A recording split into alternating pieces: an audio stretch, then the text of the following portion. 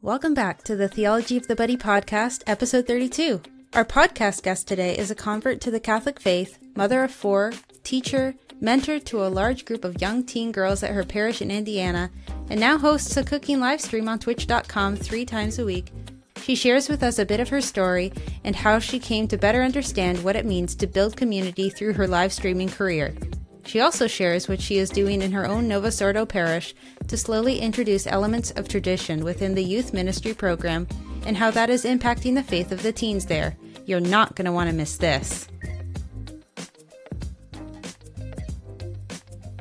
All right, Katie, welcome to the Theology of the Buddy podcast. It's great to have you on. Hello, thank you for having me. I mean, I may or may not have browbeat you into it, but thanks. It was already something that I had talked about to, I think, with Julie. Yeah. Maybe with Brooke, too. By the way, Brooke is not here today. No. Unfortunately, she couldn't make it. Poor child. Children. We got a sick boy at home. Yeah. That's the worst. Yeah. So just to kind of introduce Katie Ruvalcaba, aka Karen Ruval blah blah, aka MrsRuvi, is a up and coming, and I would say she's already in the upper echelon of Twitch streamers. She's at least Reddit famous. Yeah. So future partner. So close. That's only if I can manage to bribe my way into that sphere. I don't know what I have to do, but you've been doing a lot. Is pretty limited. Awesome. So we wanted to bring you on the show because really we only get to hear a little piecemeal here and there of your story. So we kind of want to know a little bit about that. And then we want to kind of dig in, and we have some big questions about what you do as a Twitch streamer, because I don't think Twitch is really well known in a lot of circles that aren't focused on gaming or whatnot. Yeah. So so would you be willing to kind of share your story about how you came into the faith? Yeah, absolutely. So I was raised in a Protestant family. My dad is an interesting dude. He'll tell you that he's Mormon or LDS, but I don't think the LDS church would agree with that. He's not registered with any ward, is what they call it. They don't know him. So the best I can piece together is that he knew a guy when he was young who was LDS, and he thinks that guy was a good faith. Whatever. We never went to the LDS church, so I don't know what that is. But when my parents got divorced, they had it written into their divorce agreement that I could not be baptized till I was over 8 in case I wanted to be LDS, which is odd, but because no one ever taught me about that religion, so there's no way I was ever going to go that way. But it factors into my story, so I bring it up. And my mom kind of just floated between evangelical churches. And then eventually she married a guy who was Lutheran. So we started going to a Lutheran church, and I was confirmed Lutheran in the 8th grade. And my mom has always been kind of, she would probably push back if I said she was anti-Catholic, but I think she's kind of anti-Catholic. I mean, not so much anymore since I am, but since I converted, she's kind of come around a bit. But sort of when I was in high school or when I was in college and I started developing an affinity for the Blessed Virgin, my mom found it very unsettling. What's up with the fact that I have an Eastern icon of Mary that I've had in my house since I was in college. My mom thought it was really weird. Oh wow. Mary worshiper. I was so excited when I decided to convert. I was like, no, I can get a Blessed Virgin Mary statue for my yard. 90% of why I converted, and then 8% fish fries. 2% theology. Yeah. But eventually, so I was super Protestant, I guess, growing up, but I really loved Jesus, and I read a lot of the Bible and went to a lot of Bible studies, as Protestants tend to do. And then when I moved out here to Indiana from Arizona, I didn't have any friends, and I was a million years pregnant. And my best friend from Tucson was LDS, and she was like, well, I can have some missionaries come to your house if you're lonely and you just want someone to talk to. And I was like, yeah, okay, whatever. So she sent Mormon missionaries to my house just to keep me company. And they were 2 young ladies who came to the house and would talk extensively about Mormon theology with me, and I obviously disagreed with it, but so we would banter. But it's a joke in the chat that if somebody came to my door, like an alligator could come to my door and be like, you want to talk about Jesus? And I would be like, come on in. Let's do this. So the Mormon missionaries come in, and they take that section from Matthew, was it 18 or 16, where he's like, you are Peter, and on this rock I build my church, that whole thing. At the beginning of that, he says, no one on earth has revealed it to you. It's been revealed by my Father in heaven, and you are Peter, and on this rock I build my church. And they say, see, God intended to build his church upon the rock of personal revelation. And I was like, oh, that's an odd reading of that. Yeah. And at this time, I'm still Protestant. So I'm like, no, I think pretty much anybody who reads in English recognizes that he's building his church on Peter. And so they asked me, like, well, then why aren't you Catholic? And I said, well, it all went downhill in the 1500s and they got crazy or whatever. And as far as I understood things from the Protestant side. And then I was sitting there, and right then I read the very next line where he says, and the gates of hell shall not prevail against it. And all of a sudden, like years and years of life, I've read that how many millions of times, and it never meant anything to me. And then all of a sudden I was like, wait a minute. This either means that Jesus is lying or doesn't know. And neither of those things can be true. I'm going to need you guys to come back later. So I got to do some research here. And so I spent some time on the internet, spent a lot of time with Bishop Robert Barron and Father Mike Handsome Pants. And, I don't think you're supposed to call him that. I'm so sorry. And like arguments that I had heard a million times that didn't mean anything to me were all of a sudden super relevant and made a lot of sense. And like, why would you confess to a priest? Like, oh, okay, now I get it. And it was very strange. It's just how the Holy Spirit works, right? You just all of a sudden think of something different. So the short version that I tell people when they say, well, why'd you convert to Catholicism? The Mormon missionaries talked me into it. Wow. That's cool. That's an amazing story. Yeah. Yeah. So you came into the church, and you were married at that point to Luis, right? Mm-hmm. Yeah. So what led him into the church? Like, how did that happen? So he was baptized Catholic, and as so many parents who get divorced with Catholic children, his parents just never took him. They got divorced, and the church wasn't true anymore, I guess, and so they stopped taking him. And he never received any sacraments other than baptism. And so after I got confirmed and our marriage was blessed, because that's part of coming in through RCIA is having your marriage, I don't know the correct word, if it's validated or convalidated or whatever. Yeah. Mm-hmm. Yeah. I used the word convalidated at my church and they got all sassy with me. So I'm like, okay, well, whatever the term is. Yeah. So trad of you. Right? That, yeah. But anyway, that happened. And then, just like I would start talking to him all the time about it. Like, it would just really make me very happy if you were Catholic. And he's like, well, I'll go with you. I support you that you're Catholic. And then he just started asking questions, and he would go to mass every single week. And then he would start saying things about like his opinions on things started to shift to be more in line with the church's things. And, the Holy Spirit's weird, man. Mm-hmm. And then one day, he was like, I think I want to go through RCIA, but he was working nights. So there was no way for him to go to the classes.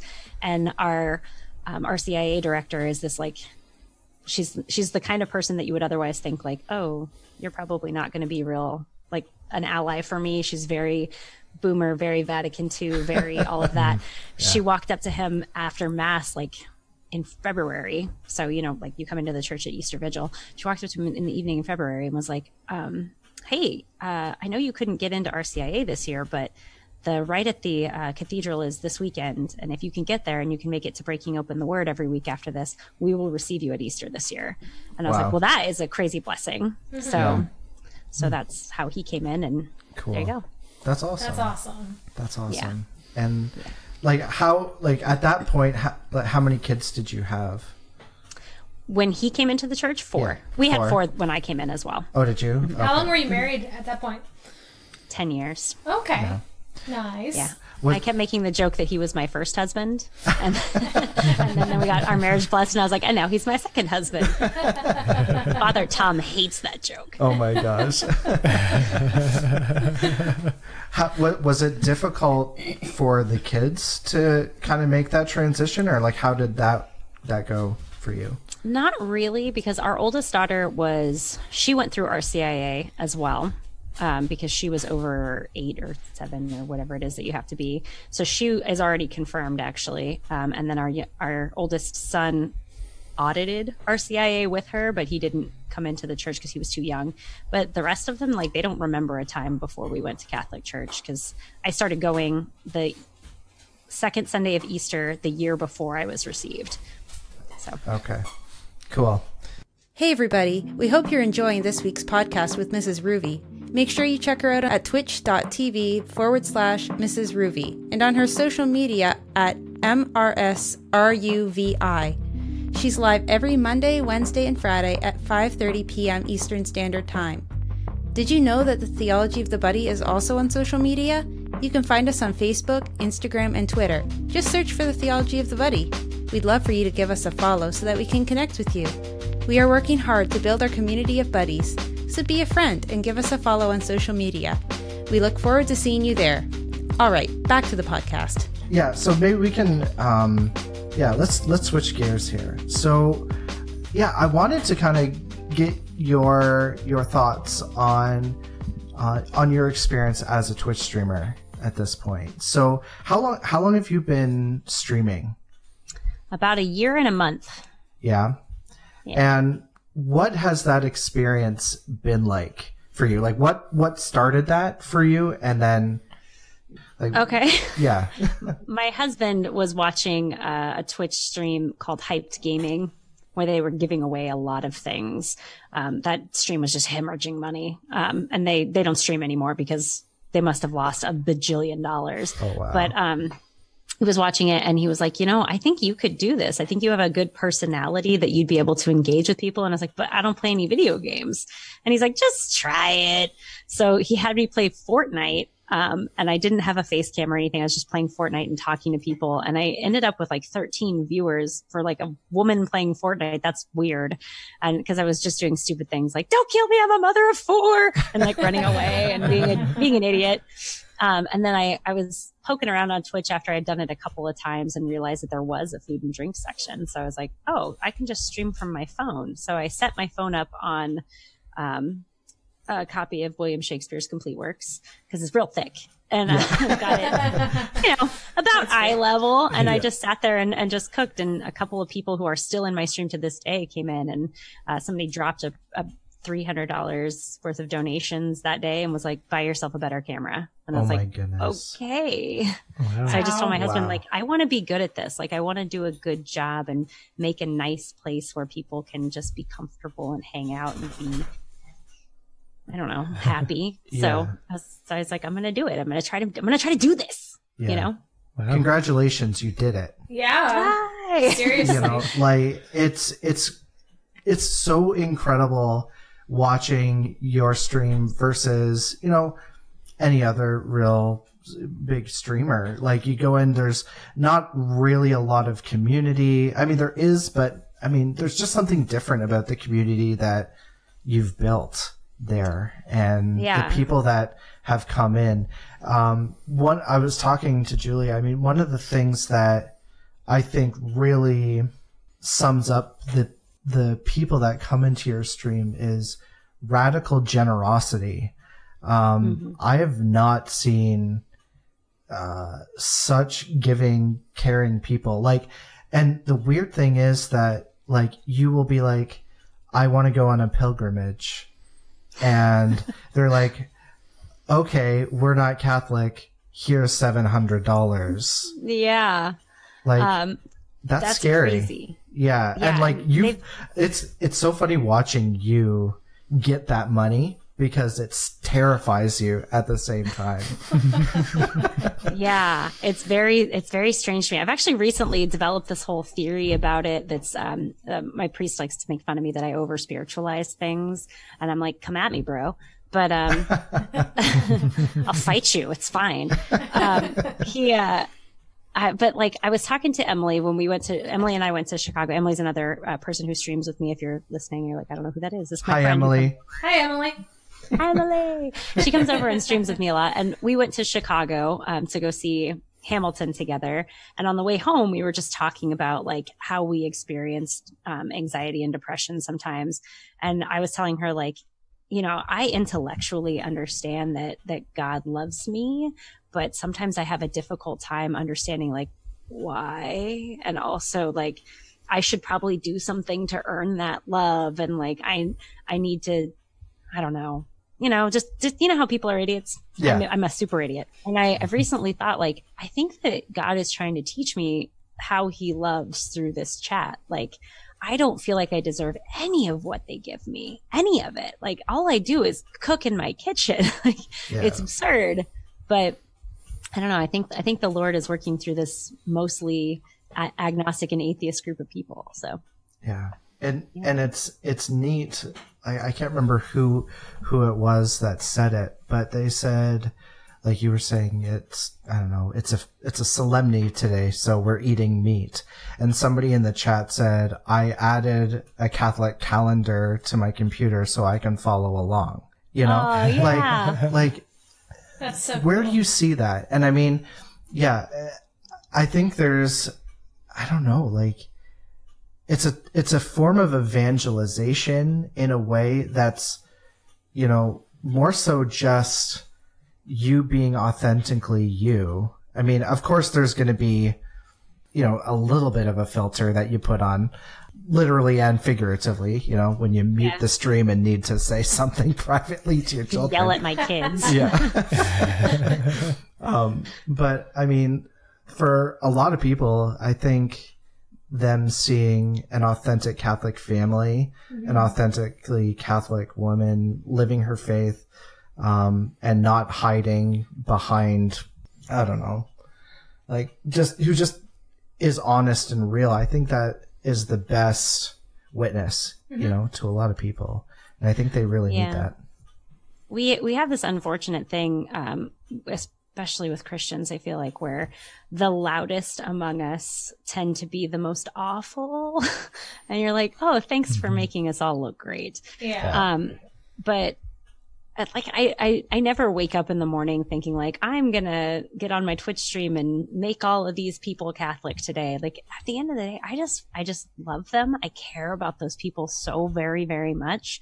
And if you're going to love someone, if you're going to let them be part of your life in the way that like I let them hang out in my kitchen 3 nights a week, and it really is just whatever was going on in my house that day, then I have to show them that part of myself, because you know, you can't love somebody, you can't care about somebody, you can't want somebody in your life and then hide the most important part of yourself. Yeah. Yeah. So there you go. What has changed for you since you started streaming? Oh, a lot of things. I wear makeup more often. There it is, folks. I really look like a sea hag on the huge. But yeah, my husband actually this week just now got to go off of a night shift because I've been very, very blessed with people who subscribe to the channel, and the subscriptions and the bits, like that's the stuff that you get paid out by Twitch once a month. So I get like a paycheck once a month. And that paycheck has made it so that my husband can work days, which is just such a blessing to my family, because my oldest son has some behavioral issues, and having a father home is, especially as he gets bigger, is going to be so necessary, because as his mom, there's only so much I can do before he needs a man to step in and be like, okay, now we're being men. Like, this is what we're doing here. Yeah. So I'm so blessed by that. And then also, we were homeschooling, but the oldest son needed a bit more, locked doors. Yes, let's go with locked doors in his education. Like, he just needed to be a little bit more contained than what I could do. And so I had to put him back in public school last year, and it was heartbreaking for me. Not because we have bad schools or anything like that, or the teachers don't love him, nothing like that. It was just the way that they have to approach things when they have that many students and that many people to take care of, it felt like prison to me. And it felt like parents were not encouraged to be in that building ever, that they wanted to keep parents out and keep kids in. And I understand why it was. I don't want to bad talk the education system, but because of the Twitch stream, we've been able to put them in our parish school. So that's awesome. That's been amazing. That's awesome. Let's get a little trad and a little spicy. So spicy. So this is the best part. So you said in your Twitch stream that you are meeting with your girls group and going to make chapel veils. Let's talk about that. How did that go? Chapel veils? Yeah. Oh, I started wearing a chapel veil last Lent. It was my Lenten devotion, but that was an excuse because I wanted to start wearing a chapel veil the minute I became Catholic. But our RCIA director made this face at me that would have just melted paint off when I said it. So when we were on retreat right before I was received into the church, I was like, I can't wait to be received in the church so I can wear a chapel veil. And she was like, why would you? Oh gosh. The face she made, like, I was like, oh, I better not do that. Like, it never occurred to me that it would be violently, it wasn't violent, but like it's viscerally so received, right? That people would look at it and be like, ugh. I always thought it was beautiful. So it took me 2 years to get up the courage to do it. So I started doing it. And then I was already leading the girls group at that point. And it took them about 3 weeks to ask me, like, what are you doing? And so I started talking to them about it and like, hey, this is what this devotion means to me and why I'm doing it. And they all thought it was great. And one of the girls went out and bought her own set of veils. So there were 2 of us now. Nice. And I asked them, I was like, hey, would any of you guys want to veil? Like if you had one, but they were all afraid to ask their parents for a veil. Wow. And so I asked my chat to sponsor it. And Veils by Lily has a starter pack that you can buy. Oh, cool. Oh wow. So, somebody from my chat paid for them to have starter veils. So weird. My Twitch stream paid for a tratty thing like That's that. amazing.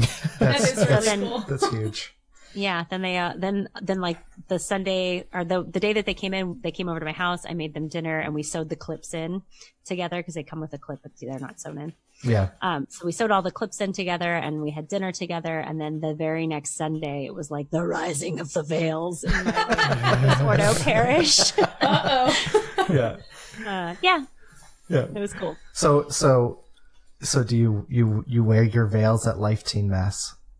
I do. Yeah. And Ballin'. that's a pretty pro gamer move. Yep. What color do you wear? I have a couple of colors. I prefer my blue one that I have. I have a blue Marian blue veil that I took with me to the Holy Land. So it's been in Jesus's tomb. It's been stuffed into the hole that, like, there's a hole in the rock of Calvary where Jesus's cross was. And I stuffed it down in there for a little bit, like just rub it around, touch it on all the things. So that veil has been everywhere that is in the rosary, except for like, the coronation of Mary. Wow. Yeah. So that veil is my favorite, even though it's not my like prettiest or most impressive or anything. But I also have a pink one that a girl made for me. She was received into the church this year and she started talking to me about, she would come to daily mass and see me wearing it. And she was like, hey, I want a veil too. Which totally freaked out the RCIA director. Cause now there's 2 of them. And it's like, I'm getting them outside of my girls group now. And so, but she started making them and she's going to be the one that comes and teaches us how to make them. That's pretty amazing. Cool. That is really cool. We're hearing so much about this RCIA director. It must be I so kind of sorry, wonder Parish if Council. Yeah, I was wondering if it's actually Susan from It the Parish probably Council. is. Yeah. It's not. She's a wonderful woman. Like she's, you've heard like, there is another podcast that I listened to where they talked about, people who were hurt by the pre-Vatican II era and that they have wounds from that. And I respect that. Like, I get it. She described it this year as like, Vatican II happened, and then all of a sudden we were allowed to love people at church. Like that was how she described that change. And so that was her experience. And I know she comes from an honest place, and she has no idea that she wounded me with her face that she made. I just try to just take it on the chin. You know, she comes from a kind place. Yeah. It is a lot of people's experience, though. I mean, you know, telling them like, oh, okay, if you go even to say Latin Mass, and like they get that look on their face that like, it's like, what's wrong with you? You know, but again, definitely coming from that place of lack of love or community, or, you know, they all had bad experiences. Yeah. I mean, in Canada, one of the big problems, especially kind of in the area that we are and a little bit more south of us, because just a little bit more south, closer to Detroit, is it's way more French dominated down there. And even right before the council, there were still Jansenists that were there. So, I mean, like, I've heard horror stories of like priests kicking altar boys because they mispronounced something in Latin, you know, like during the mass, you know. So, I mean, there are, you're totally right. There are those wounds, but it's interesting seeing how there's right now that resurgence of young people who are longing for that tradition to come back. And they don't have those wounds. You know, they've got them more so from the Susans of the post-Vatican Council, you know. It's sort of how, I mean, not to say anybody's being abusive, but the way that like abuse begets abuse, like people who have been in that really. So it's sort of like the people pre-Vatican II had an abusive dad.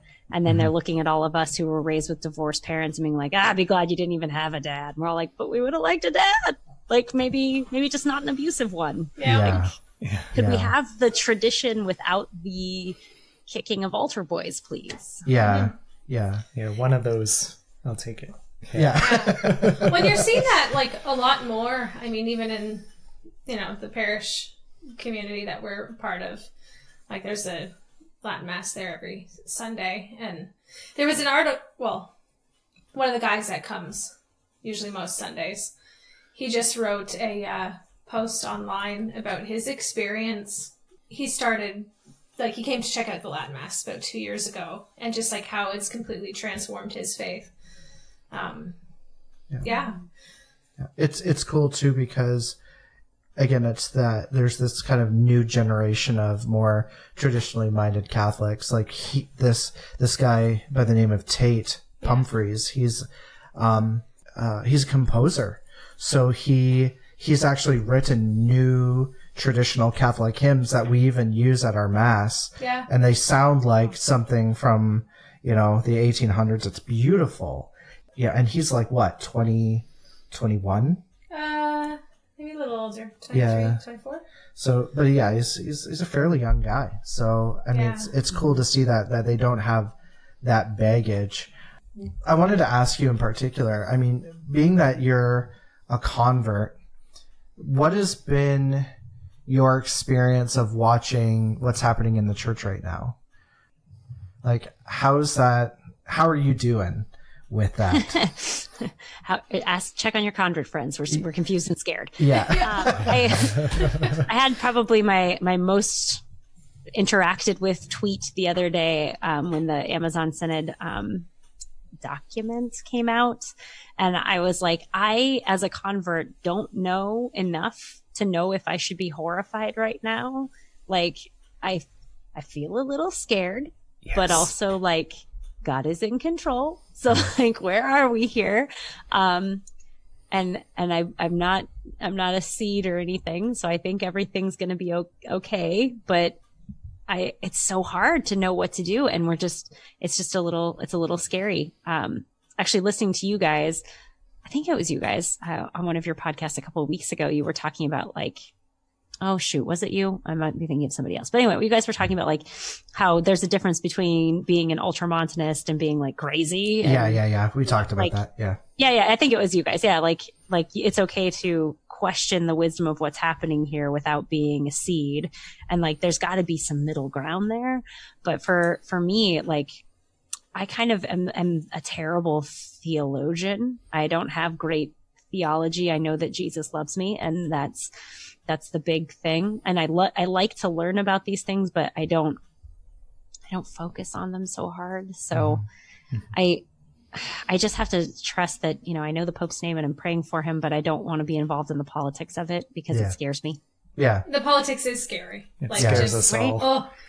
Yeah. And like, how many of our saints were not at all involved? Like, how many peasant farm girl saints do we have? Like a gajillion. So I feel like I'm in good company if I just want to focus on loving Jesus and exuding that love to other people. Right.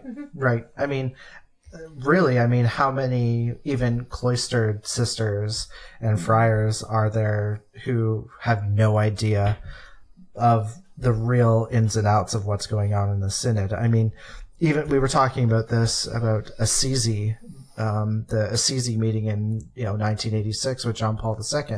I mean, for us, we hear about the Amazon Synod 2 seconds after it happens in Rome. But I mean, when Assisi happened, I didn't hear about it until 2002. You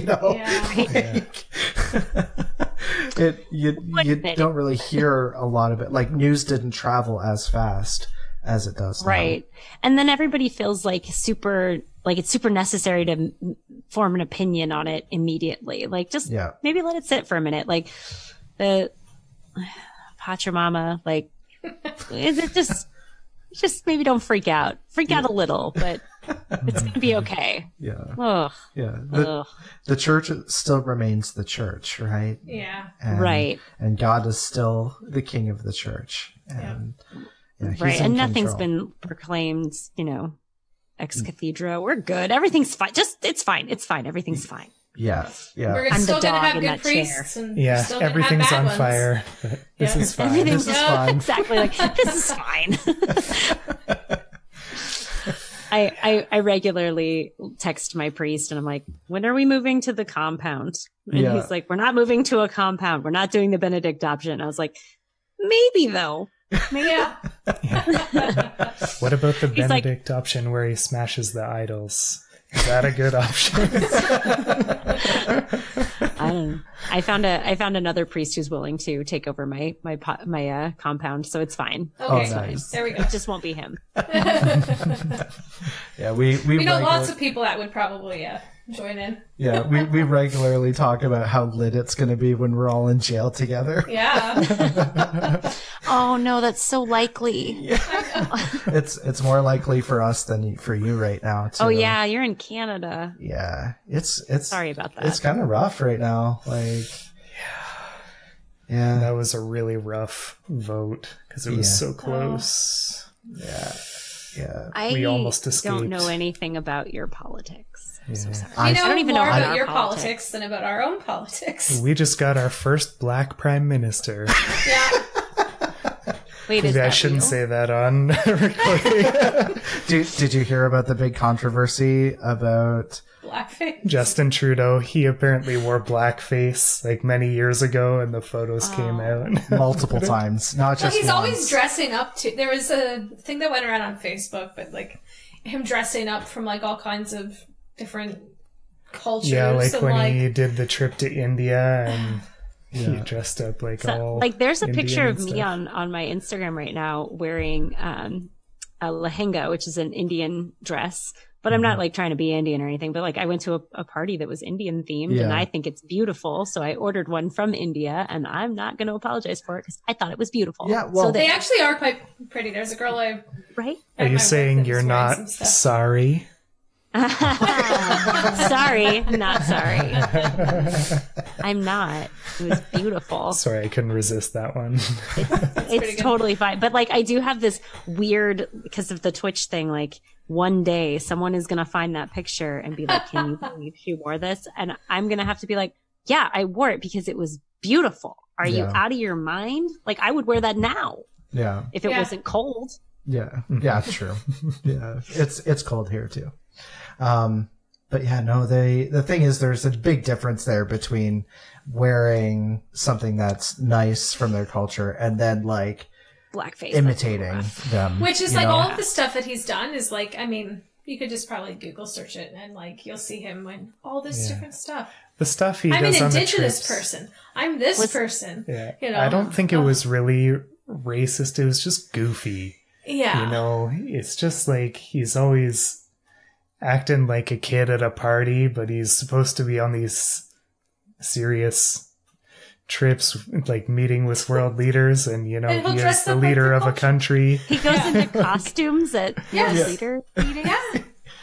Oh, that's interesting. Yeah. I don't know this man at all. I'm sure he's a very nice man. It wasn't meant to be a costume, but he like dressed up as an Indian person. I don't know, like. All right. Yeah. I mean, a suit and tie could be fine, but you know, When in Rome? floats your boat. Question mark? Yeah. I don't know. It was all a bit silly. Canada was totally ridiculed by it. Like, even like news across the world making fun of us for it. Yeah. He doesn't know what he is or what he identifies as. Oh dear. Yeah. Oh dear. So yeah, We kind of got into the weeds there, sorry. we really did. happens. Yeah. I shouldn't have mentioned Justin Trudeau. I literally know nothing about this man. I feel bad commenting. Like, oh, Well, I appreciate that because after going to school in the States for a year, Yeah. everybody from America seemed to have an opinion on Canada. Everybody. well, that's because you were on a college campus. Yeah. Everybody on a college campus is like, my opinion's super important. Yeah. And then you turn 30 and you're like, wait a minute. My Nobody cares opinion is what I say. worthless. First of all, 80% of what I said 2 years ago was boneheaded. Yeah. And like, you know, now we all have Facebook like memories and we can look back and see what idiots we were. And you're like, oh, Yep. great. It is so Yep. painful. It's Oh my super gosh. painful. Like, what was I thinking 10 years ago? Yeah, 12 but- years ago? But Katie admitted I delete 'em. You delete I don't want to see that. Yeah. Well, like, so when, well, I'm going to admit this and you're going to hate me and I apologize. But like 10 years ago, I was one of those people who was like, well, I'm personally pro-life, but you know, Yeah. I can't vote that way. And now I'm like, why the crap not? Like, Yeah. of course you can. Yeah. What do you mean? Like, if it's bad, it's bad. And what, you know, like, I wouldn't personally own slaves, but you know, I'm not going to tell you not to. Like, no, that's not how that works. If it's bad, it's bad. But like, so I go through like every election, like in November, there's always me saying something stupid about it's nonsense. And I'm like, I'm going to just delete that. I'm so sorry. Yeah. Yeah. I have a particular memory from probably 12 years ago, sitting in a bar and grill with a group of Catholics defending why Life Teen masses were the superior form over the Latin mass. Yeah, and now I'm a Latin masser. Cracking peanuts with our foreheads. Yes, that's part of the reason why. Yep. Yeah. Yeah. Yeah. I'm like, Back why then did I even say that? Why did I think that? Back then, Our we life were all team the mass, life team though, people. you would not believe this. So the priest that we have, the younger priest, and the older priest as well, he's been really interesting, like letting us bring in these more traditional things that you would think normally like a boomer priest would be not down for. Yeah. But we now have a Knights of the Holy Temple group at our church, Wow. which is a high school boys group that's very trad. So our life teen mass is served by 11 young men in cassocks and supplices or whatever those are called. And Yeah. with incense, like our life teen mass is our trad mass. That It's is weird. so cool.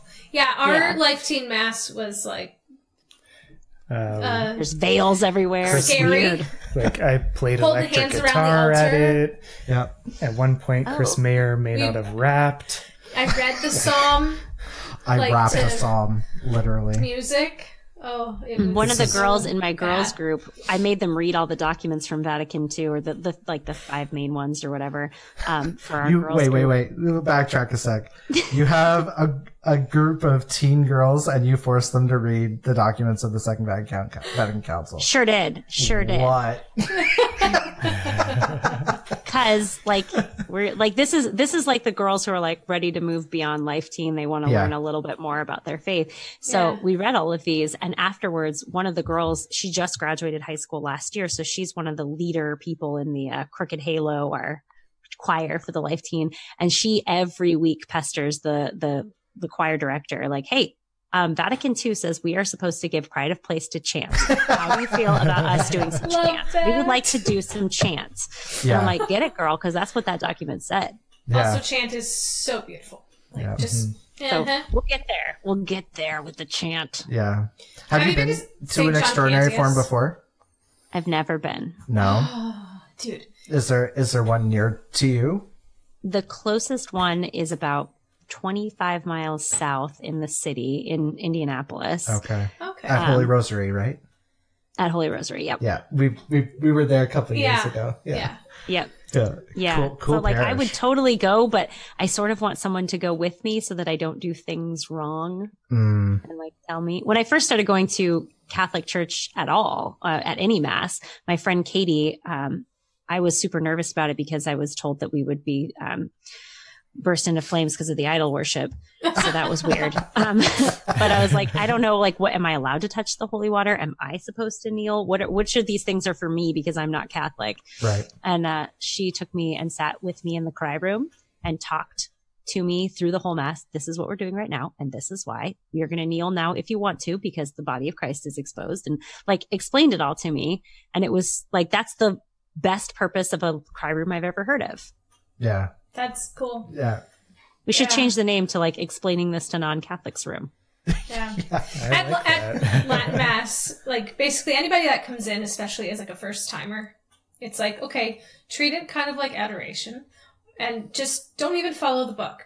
In fact, don't even pick up at the book. Just watch and listen. Like, stand when the priest stands, kneel when the priest kneels. Does the priest kneel? No. No, you kind of Not always. follow what the rest of the congregation's doing. Yeah. He basically Because they do just stuff a little genuflects, right?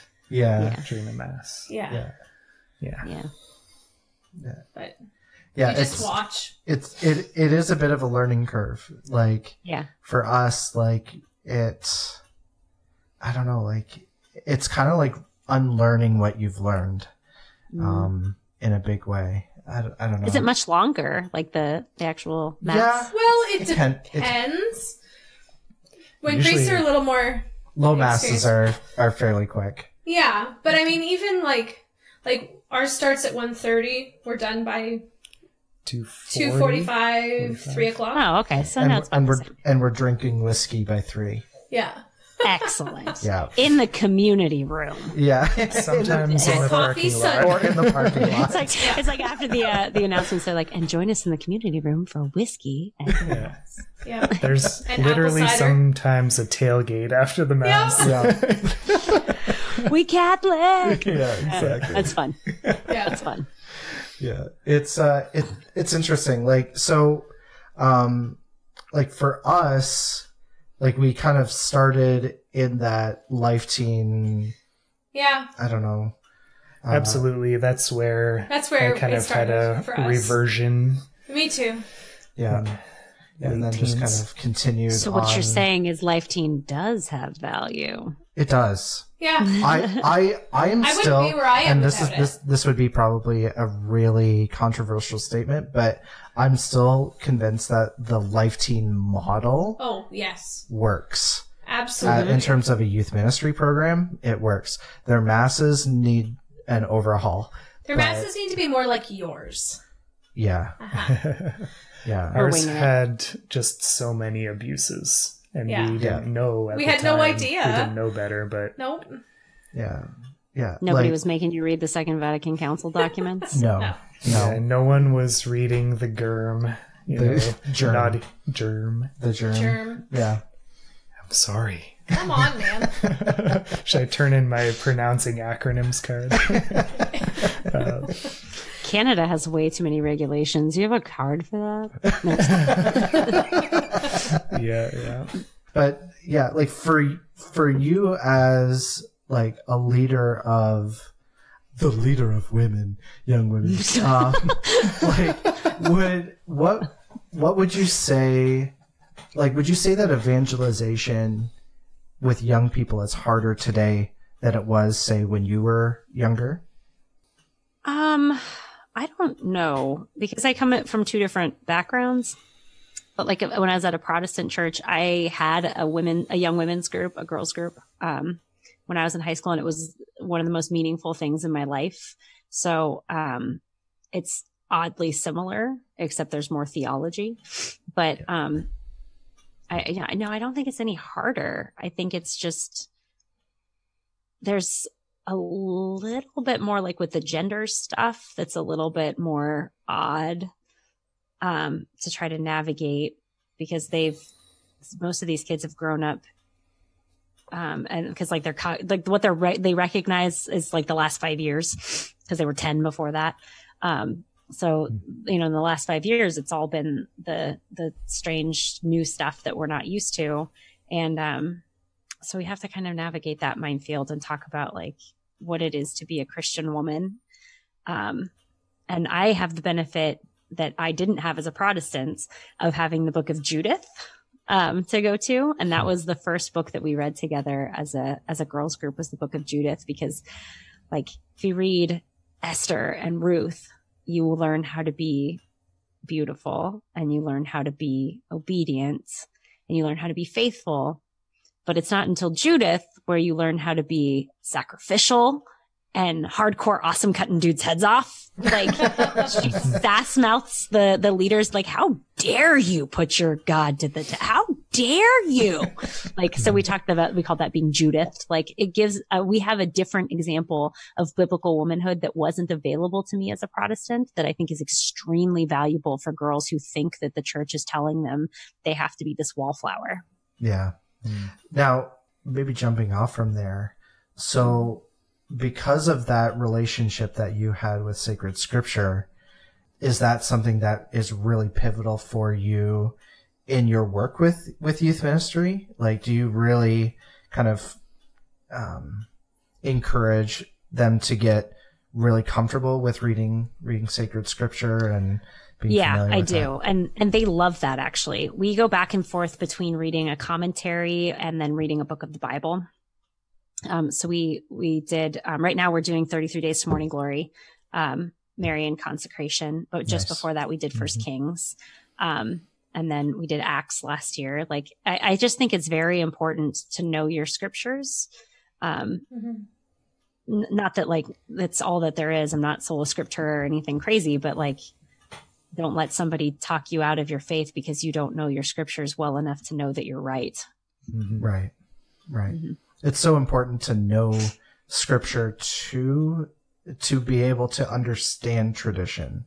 Like there's like, I find that especially when you look at the different characters in the church right now that are trying to push different agendas, especially with, things like, homosexuality and acceptance of those kinds of sins.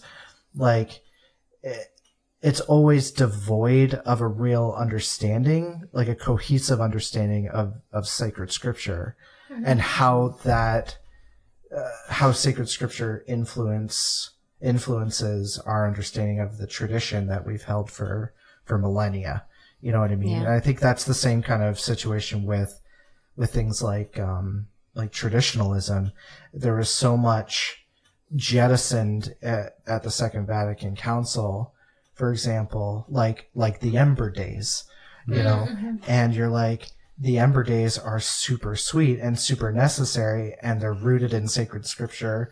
They're rooted in in Judaism. And we just said, see you later, and it's like, it's like cutting off your nose to spite your face. It's like you're losing so much. I don't know. Like, would you agree with that? Yeah, I think for the position that I'm in a very Novus Ordo church, or parish rather, it's if I started like trying to go out for Ember Days, it doesn't.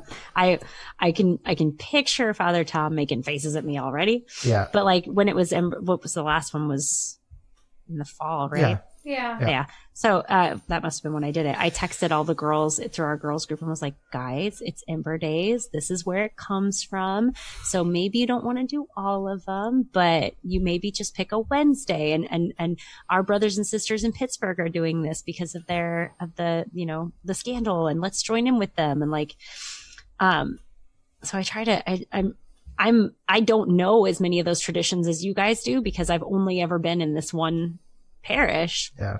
It's a little hurtful that like all of my knowledge of tradition comes from the internet, but then it's not present in my parish, and that hurts a little. Yeah. But I'm trying to like square myself with that. But like just for basic doctrinal things, when we went through Kings, we have a Protestant girl who comes to our girls group with her friend, with one of my girls, and we looked at it and we're like, okay, so why is Bathsheba so big into the fact that her son needs to be the king? Because that makes her the queen, because the king's mom is the queen. P.S. Mary's Queen of Heaven. Are you with me here? Like, this is what we're doing. Like the queen is the king's mom. Yeah. And then the Protestant girl was like, oh, are you serious? Is that like, she's like looking through, she's like, that's right. That's what's happening here. I was like, Yeah. That's what it is. Yeah. That's the queen, my friends. I feel like you don't give yourself enough credit, though. Yeah. Like, so like, for example, there was the one time in chat where we had a Protestant minister come in, and like they were talking about Jane. Yeah, and talking about praying for people, and I just kind of like slyly said, like, that must mean, like you asked the saints to pray for you or something. And she's like, no, that doesn't make sense. Like, they're done their duty. And then you're like, you just kind of go, Jane, that doesn't really make sense. Anyway, so you go off to cooking, and then you're like, no, hold on. You're like, I'm not coming back to that. And then you just like blow open Revelation on her. And then you're like, okay, going back to cooking. Okay. And I'm just like, all right. Yeah. Like, Jane was Catholic growing up. She converted to she's an American Baptist now, and she's in seminary to be a minister. And I don't ever want to like hurt someone in their faith. If that's, I will pray for her. And obviously, would I love it if she turned around and was like, I'm coming back to the church? Yes, I would adore that. But I don't want to come at that in like that's my whole point of being friends with you, and like none of that. No. But I do want to challenge her on those things, because I think she was saying that like your duty here on earth is to try to get people to heaven. And then once you've died, it's like a reward. And I don't know if I said it in chat, but like, I really don't think of life here on earth as being a testing ground with a heavenly reward. I think of it more as a job interview. Like, you're going to be asked to do this job in heaven, interceding for the people on earth. And if you can't show on earth that you're willing to do that when you can see them face to face, by like, goodness gracious, how can we trust you to do this in heaven? Yeah. That's a very cool way to put it. That's a really good way to put it. I always tell my girls group, I said, it's like running a marathon. Like, if heaven is a marathon, but you don't know that yet, right? And like, so you run every day and you get yourself up to that 26 miles or whatever it is. Like, you're good at running. You eat well. You've conditioned your life for this. If somebody walks up to you on a blind Thursday and says, hey, do you want to run this marathon for this eternal glory? You'll be like, heck yes.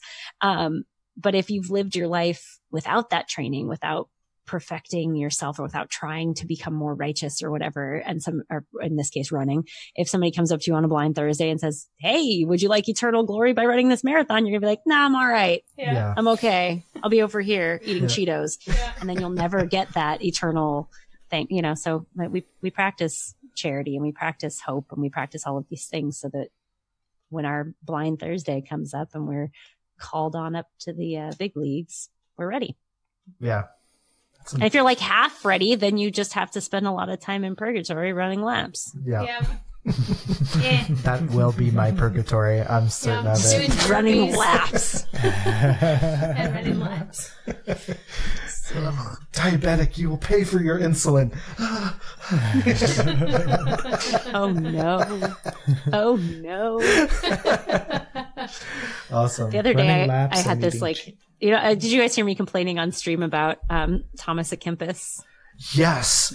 Okay. Gosh, I can't get that out of my head. You need to tell Julie this. Most nights I've been working, except now I'm not working. Okay, I'm intrigued. I don't know this story so I Googled it after the fact and found out that this might just be a legend. So, okay. Take it with a grain of salt.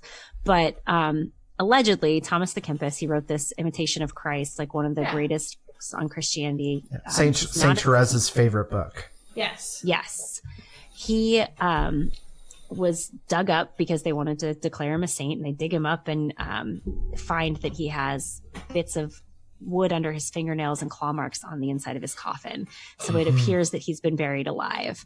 And so he allegedly, I don't see any documentation from the Vatican to support this, but allegedly his case was paused, like, we're not doing this anymore because he may have despaired.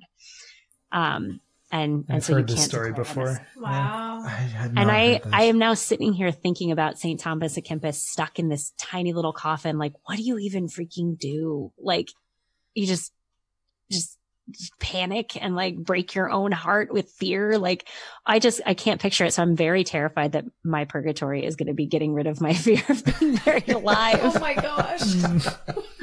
I once said that to a Jehovah's Witness who came to my door when I was in college. She was like, it was on Thanksgiving too. Like, what are you doing in my house on Thanksgiving? Yeah. Anyway, she answered the door and she said, what would you say if I told you were going to live forever? And I was like, I'd be way more afraid of being buried alive. Yeah. Now I'm. Yeah. Think about it. Yeah. Wow. That's creepy. Yeah. That's creepy. Yeah.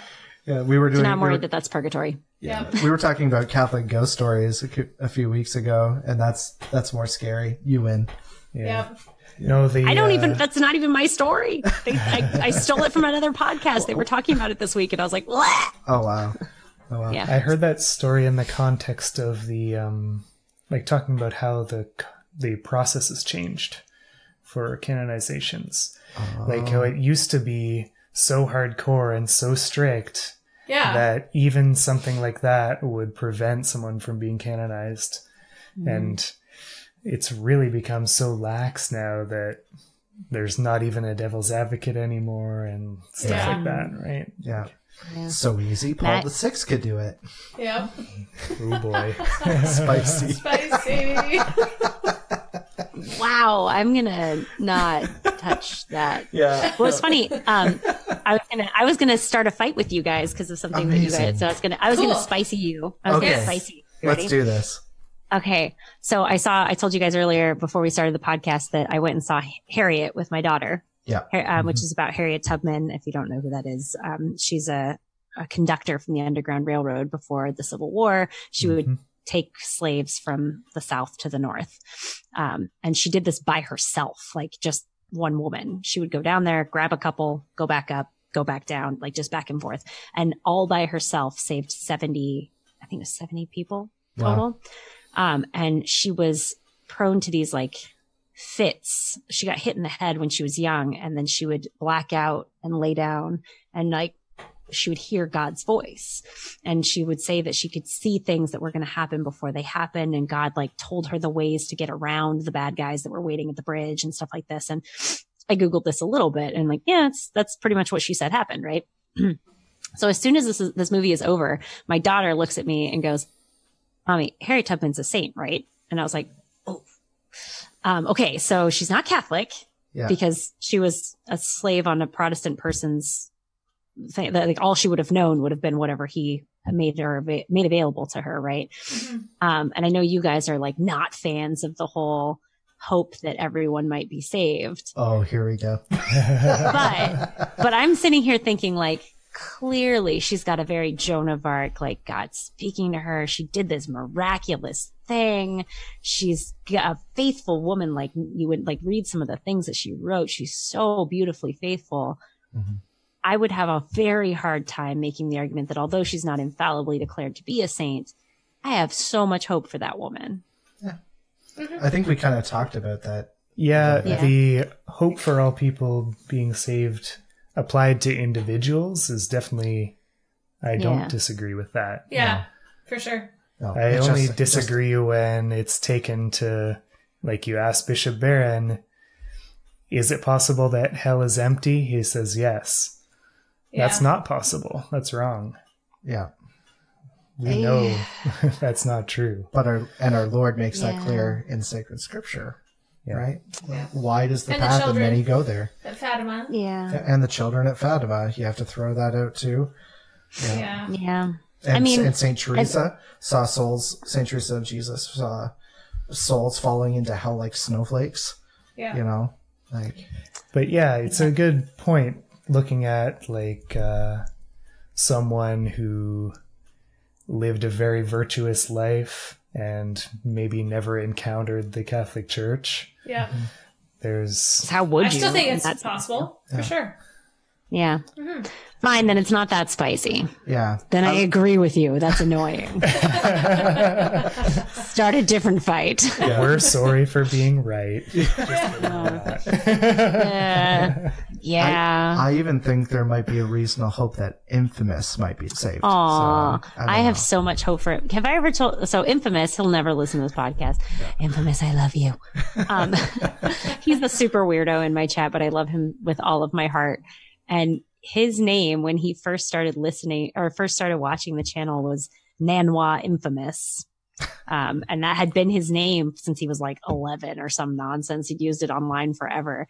And he changed his name to the Infamous you now know and love because Millie spelled his name wrong on his permaboard. And he wanted to be part, like he identifies as primarily part of our community. Yeah. So his name changed.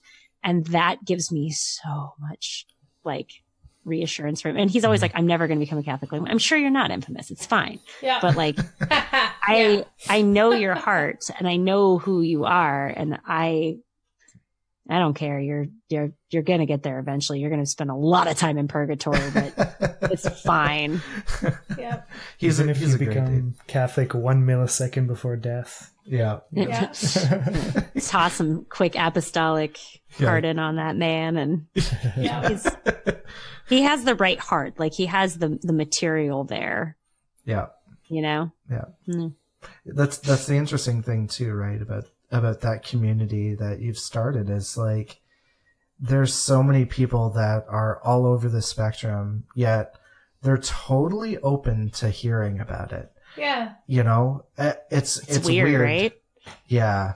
But at the same time, I think you have earned their trust. You know, you've done the work. You've put yourself out there. You've been committed enough to show up 3 times a week for hours on end, cooking whatever they send you. Yeah. You know, including haggis. I gotta put the kibosh on that, man. Oh my gosh. It's getting out of control. It's been amazing though. Like it's so funny with just seeing how open they are and yet and they're willing to understand and respect your boundaries too. When you're like, nuh-uh, PG stream, cut it off, cut it out. They're like, okay, cool. Yeah, my B. Yeah. And just move on. And I feel bad because my PG-ometer is like 100% in my own head. Yeah. So like, I'll make jokes that I'm a drug addict. And if they make them, I'm like, oh no, that's too far. Like, I don't know why it's okay for me to make heroin jokes and not you. Yeah. Yeah. Or like Probably because I know I'm not on heroin and I don't know. Yeah. Or like when I come in and I make an NFP joke and it's like you and Emily get it, nobody else gets it. Well, see, I always worry that like, I don't want it to become a Catholic stream by any means. Like, that sounds terrible, I'm sure, but like, I don't want it to be like an evangelization stream. Like, I'll talk about Catholicism. I've had a priest on repeatedly to answer their questions. Father Harrison from Clerically Speaking was on. My own priest came on. And it was great, but like, I don't want people to feel like they have to be religious to watch the stream. Yeah. I want people to just know that they're loved and cared about. Cause like, that's the main thing, you know, like, how do you know that Jesus loves you? It's probably because your parents taught you that and you believe them because they love you. And why would they lie to you? You know? I think also too, part of the phenomenon of your stream is the fact that I think people in today's culture need good examples of motherhood. And I think you provide that in a big way. Yeah, we hear a lot about like missing fathers, but I do think there is a lot of mother hunger out there in the world. My girls group, I see it a lot. Like whenever they come over and they like to cook. When the day that we sewed the clips into the veils and made dinner together is their favorite meeting we ever had. Like they played with my kids and they were in my kitchen. And I think that speaks so much to this incredible role that God had for women that I don't want to like generalize her, but there are women out there who think like, I need to be a priest in order to have this amazing role for God. I'm like, no. Don't discount your role. Don't discount what you have, because all of that bread that was consecrated in those early churches were baked by Marys and Marthas. Like those women were essential to the life of the church. Don't discard that so easily. Mm-hmm. Yeah. There's a unique identity. Yeah. There's a unique identity you guys offer. You girls offer, I should say. Ladies. That men just can't give. They just can't. Mm-hmm. Priests can't give it. Yeah. I like to remind Father, my priest friend, that Emily and I are always ragging on, because we love him, but we rag on him. But like, God made us man and woman. That means you guys don't have all of God's attributes, and we have some of them. And like some of our attributes that you guys are missing, like our stereotypical tendency toward jealousy, that mirrors our jealous God, you know, like there are things that we have to offer and that are just totally different from you. Yeah. Yeah. There is a maternal side to God, you know, not that he is mother. Mother and father. No, right. He is, Mother you know, God. he is God the Father in his identity. Mother but there Earth, is yeah. there is that maternal. Pachamama. There's a Pachamama joke in there somewhere. Yeah. Yep. I don't know. That's totally what we were getting at. Is it Pachamama? Are we saying it wrong? No, it's a cha. It's a. Yeah, It has to be, right? Because it's in Spanish. It's an right? Yeah. I've actually seen it Pachamama. debated, like people looked it up. Yeah. It's a cha. Cha. Yeah. This is high quality podcasting right now. Yep. Hi, everybody that just turned off the podcast. Welcome to Linguistics with Theology of the Buddies. Yeah. How to pronounce pagan idol names. Molech. Oh no. Or I don't know any more pagan idols. I'm like, sure my it's not brain's going Molech? dumb. Molech. So the new segment we're gonna have to add into every podcast. Yeah. How to pronounce your newest pagan How to idol. pronounce macaroon.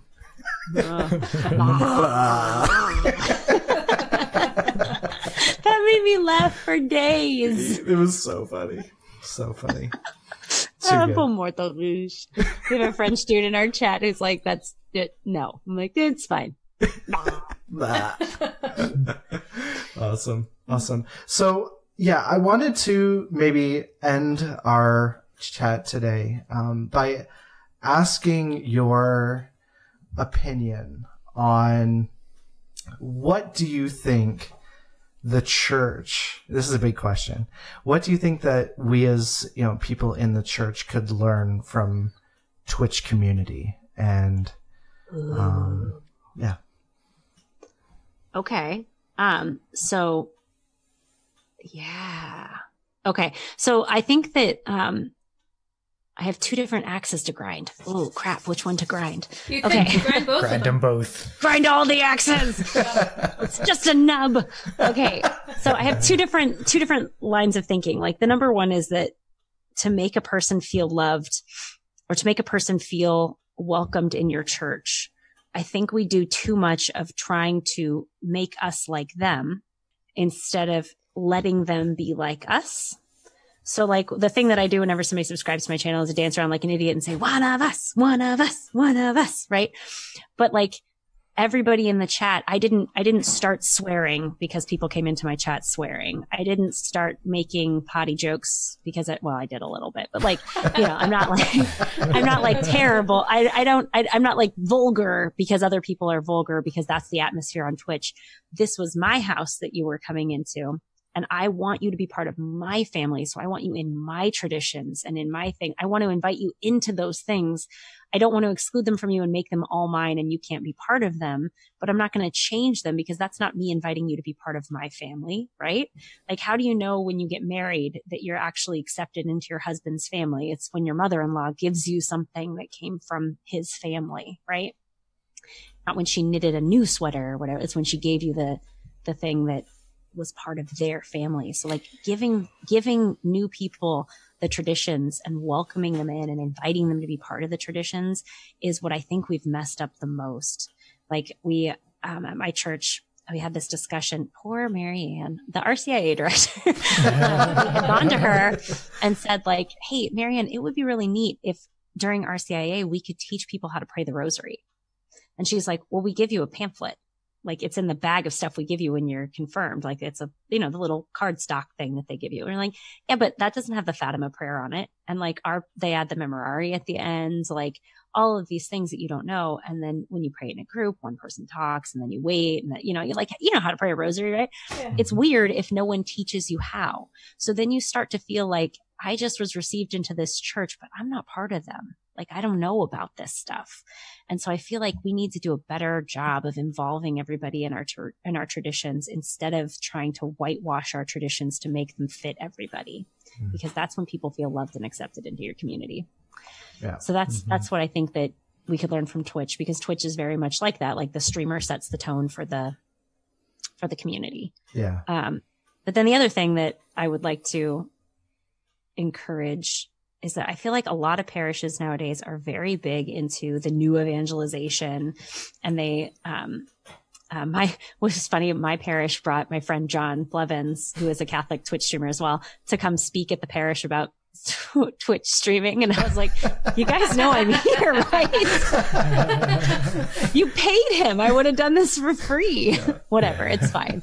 But like, they want that. They think that's so cool and so neat, and they're not wrong. But when you're out there in an atmosphere that's sometimes hostile to you, like I once had a Reddit person say, I think everybody has the right to know she's a pro-life Catholic before they decide to hit that follow button. And that gutted me for days. I was like, wow. Imagine saying that about any other demographic. If they were to say, I think you have the right to know that she's a gay Black woman before you press that follow button. I'm like, that would not be okay, and reasonably so, right? And it's not okay the other way. So like it's a little hostile and it's a little hard to be out there in that way and be open about your faith in front of people that you know could make fun of you. So if you are a parish that wants your people to engage in this kind of evangelization and be out there among the people, you have to make your parish a place where they can rest. Because if I come back to my parish and I want to be so freaking Catholic it hurts and wear a veil and kneel to receive the Eucharist, I cannot come to my parish and get stink eye from Susan and then go out and feel like I can't be too Catholic here and too Catholic here. I need you to let me have that space to breathe. Yeah. Yeah. That really sums it up. Yep. That was great. Yeah. Yeah. I'm out of axes. It's just a nub now. So. Yep. It's just a nub. It's a stick at this point. That was a good axe. A sharp stick. It's like a pencil. Yeah. That's a Boniface axe if I've ever heard one. Yeah. I see what you did there. Awesome. Well, Katie, thank you very much for joining us today. This has been a really fun conversation. Yeah. Thank you. Yeah. Thanks for having me. Yeah, you do a fantastic work. So, can you let us know where people can find you? Yeah, I stream at twitch.tv/MrsRuvi. It's MrsRuv as in Victor I. And then I'm also on Instagram and Twitter as MrsRuvi, so you can find me there. Awesome. Cool. Well, from all of us here at Theology of the Buddy, stay tratty. We're so glad you chose to listen to our podcast today. Did anything from today's podcast inspire you or perhaps challenge you? Did it give you ideas of how you can better use your personal gifts and talents to love others? Message us on Facebook or DM on Instagram at Theology of the Buddy, find us on Twitter at TriedFriends, or email us at theologyofthebuddy@gmail.com. You can also send us a voicemail via Facebook Messenger. If you like what you heard today, please consider subscribing to us on iTunes, Spotify, Stitcher, Google Play, or wherever you listen to great podcasts. Would you also please consider rating and reviewing us on iTunes? We'd greatly appreciate it, as it helps us to get noticed within the larger podcast community. Next week, the crew chats about the importance of building imagination and the morality of Dungeons & Dragons. Make sure you're subscribed so you'll know when it comes out. We'll save you a seat at the table. New episodes are released every Wednesday, so until then, stay chatty.